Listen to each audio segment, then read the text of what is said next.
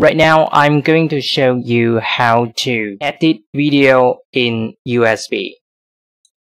So I have this plugin. I have to plug this in. Hold on.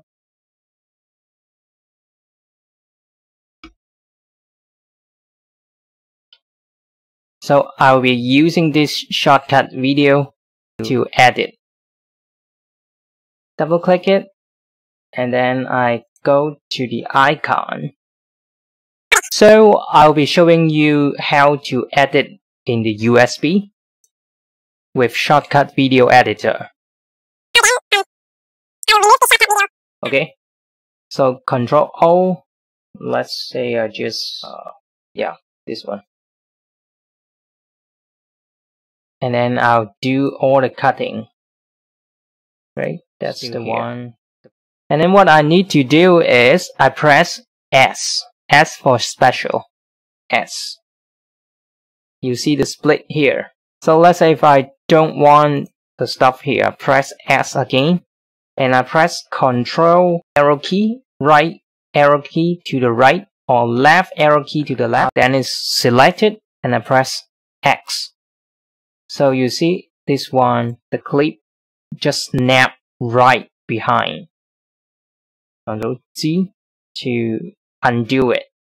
Okay, here. I press S to cut. And let's say if I want to do a transition, then I simply drag the one in front, or I drag the one behind. And then let's do it here. I drag the one in front. And then you will see the overlapping area. You can also change the overlapping area. Oh, excuse me. This one, the overlapping area, right? And then let's play it. What? You see the note? You see the difference? Let's play it again. Oops. When you're done, then you can go to Export, and then you can tweak your setting, audio, whatever. The format is by default is MP4, so you can change it to whatever format you want, iPod, M4V, MPEG, something like that, but I'll just leave it. And then when you press export file, then select the destination, let's say edit1.mp4. I'm not going to save it because my computer is not powerful enough to let me record while editing. Okay, Control Q. Oh, excuse me. Control Q and quit.